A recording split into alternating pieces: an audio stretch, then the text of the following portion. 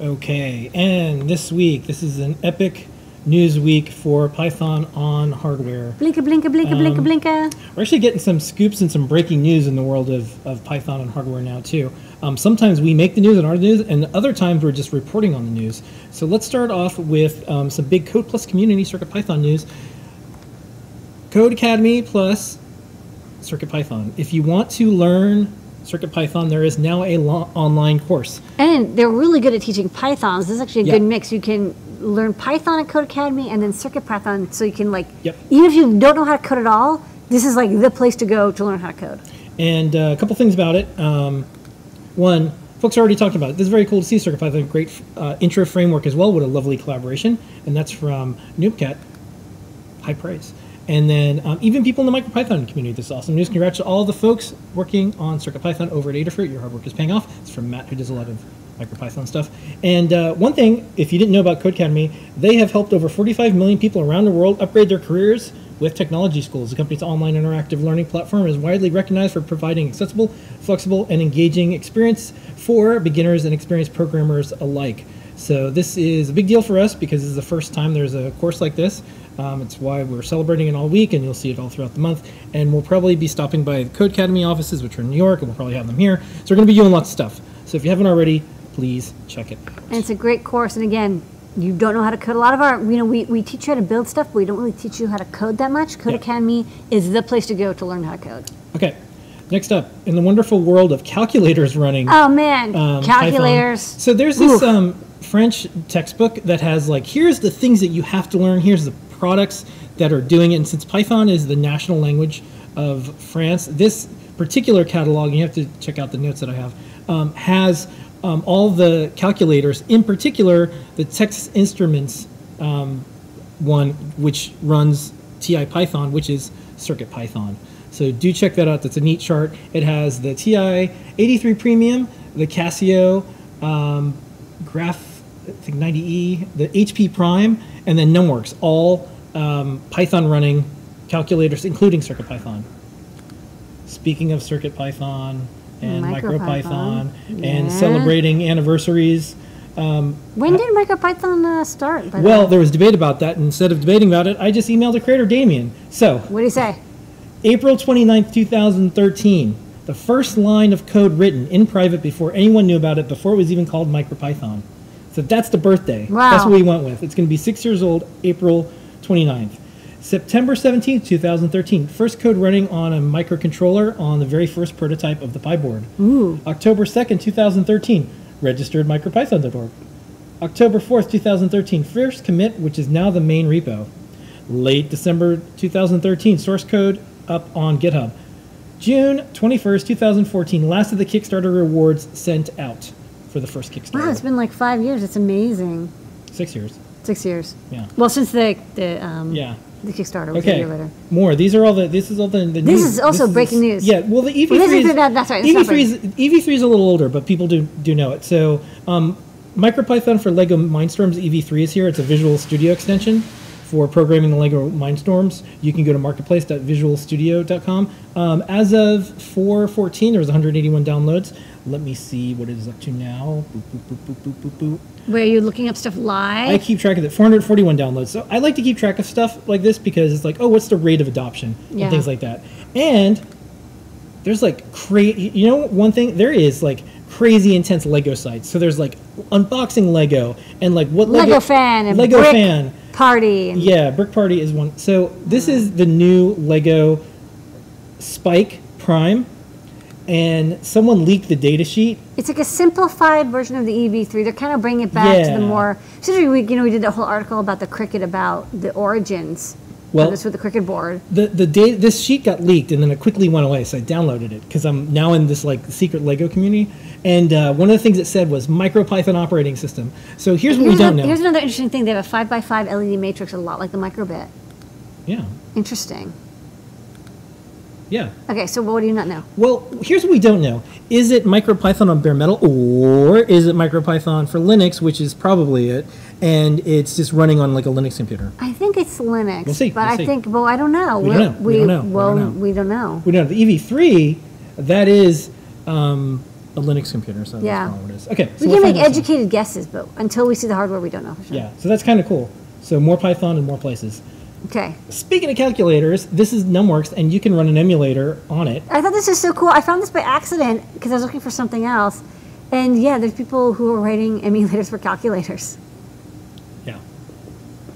So we're working on some game platforms ourselves, but what's neat is to see is like the expectation is if you're going to have a calculator that runs Python, it's probably going to be fast enough to be a game emulator too, which is really good for kids of all ages. Okay. Fun. We are getting close to release candidate for CircuitPython 4. We have a bunch of things about CircuitPython 4 that are going to be added. The latest beta, there's new support for pixel-based displays, display I/O, a port for the Nordic NRF 52840 microcontroller, including support for BLE beacon or peripheral, USB MIDI support, and messages translated to multiple languages. In addition to all this neat stuff, this was a video that Scott posted, and you can hear some of the cool things that you can do with MIDI and with CircuitPython, and of course, Lady Ada showed off this Game Boy. That was probably the one that was in that photo. I think that's one on the right. Yeah.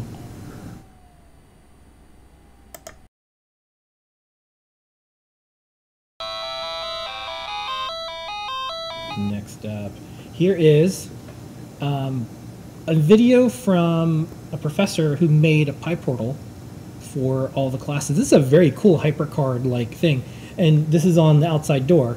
Professor John Gallagher. And he teaches a lot of electronics Yeah. and business innovation stuff, so this is very, I thought this was neat. this is handy, and this is at Boston College, just Yeah. near where I grew up. Yeah, I thought that was cool. This is Tides on PyPortal. This is Carter's project. It's epic. He actually did it two ways. One, there's this one first version that shows the high and low tides, and he also made a graphing element, and it actually graphs the tides over the day, so you can tell when it's going to be the highest and the lowest, and also like the rate of change. Really nice project from Carter on taking the PyPortal to the next level. And because, like, air quality is more important than ever because sometimes the air quality ain't so great, there is a air quality PyPortal project. A bicycle-powered CircuitPython Circuit Playground board. Blitz over at Liz City is working on this cool project. She got her boards in, and this is an IR remote for CircuitPython to control a Cricut bot. This is the IR camera, and this is detecting, I think, the temperature of frozen meat. Yeah, you can see the blue blob is the meat. Yeah. This is It's like a ukulele, right? Yeah, But it's like a hacked ukulele? yeah, and you can control this on this particular instrument, and you can use Python. This was some of the coming soon for Celeste on PyBadge, our upcoming gaming platform. Yeah, this is showing the Pico 8 cartridge, like the raw data being parsed from the cartridge. You can see all the icons, and at the bottom you can see the data. Yeah. I think that's what it is. First, top half is icons, and second half is data. And then my headlines are getting easier to write. CircuitPython sneaks its way to insert platform. Gamebuino. The Gamebuino folks are porting CircuitPython to over one of their devices. They tell us in a couple of weeks they're going to have it up on GitHub, and we hope to be stocking this device soon because it's yet another CircuitPython powered device. Deshipu did a really cool image of all the different ways that you can make games on CircuitPython and MicroPython powered boards. Yeah, you got OLEDs and HalloWings and the PyBadge and Pew Pews. Including Tripwire, which is a little Lady Ada that battles Sparky. I know, it's I scary. think this is like vacuum hackers. Yeah. And then we've talked about this and showed this, but this is some of the latest and some of the variants of PyBadge. Not only did we post up the PCBs, but we also posted up the photos of images of the PCBs, but also schematic. We have the Grand Central. We'll be talking about that in our new product section. And then there's some more CircuitPython running boards. The Hackaday contest is happening, so a lot of people are posting up their Hackaday I/O for the Hackaday Prize stuff up. This is a single board multi-core school robot, and then this one is, I'm trying to remember, I think it was a home automation. Yeah, it looks like CircuitPython running. a relay yeah, controller. 16-channel smart home PLC. And then this is a 751 SAMD51J19 CPU board running CircuitPython. Guys, we found this on GitHub. It's kind of cute. It's kind of like a squished Metro. Yeah, and then this is a watch from the badge hacking. These are all the badge hacking, and I think the badge stuff you can go to badge.team and has a bunch of MicroPython. This is like a component tester. I think it's not. I think it's an Arduino. I don't think it's in MicroPython, but it might be. But it's a little smartwatch. This is a Python-powered Etch-a-Sketch camera that uses, you snap a photo and then it draws it out with a Raspberry Pi and Python. Have some made with Moo news. Code with Moo. Made with Moo. This is really neat. The next version, this is beta of Moo, sneak preview, and I'm going to play a video. There is a web mode, and you can make your own little websites. And one of the things I'm really excited about is I think kids will probably be able to, once again, return to making their own websites. Because it was popular, and then it went away. And then it kind of came back. Because there's GeoCities. Sure. Angel Fire. Yeah. And that went away, and then people did MySpace. Yeah. But that's someone else's, but it was like, these are other people's platforms. Yeah. And I think like being able to build your own website is an important thing. And so here's a video that Nicholas made about this web version where you can make your own websites. Okay.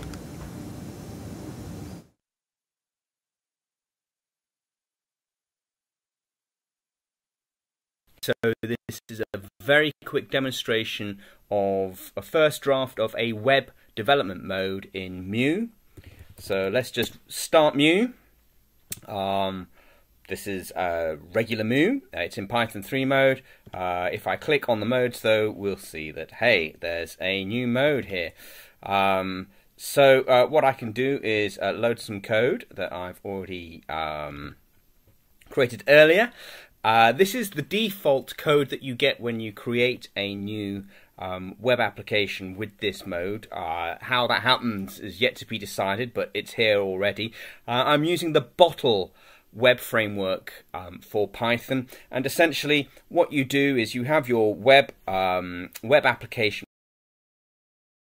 definition of a route to an endpoint, which is just the home page here. And what does that do? Well, it renders a template called index, and then the rest of it is general kind of housekeeping, really. If I want to actually serve web pages from my local machine, I click the run button and the web server has started, and if I click the browse button, I get to see the default page for a web application created with Mu. And it's at this point that learners start to work with templates or add new endpoints to their web application so that they can create a very simple dynamic web app. So let's just stop that. Of course, there are shortcuts to things like where I've kept my templates, where I keep my CSS, and of course the images that I might use. Oh, it's all gone mad. The images I might use in my web application. And so far, that's it. But it's nice and simple, and it's coming soon. Okay, edublocks is doing some new branding. You can see the top logo and then the bottom logo, and they're putting in all sorts of things. CircuitPython is included with this, so do check out edublocks.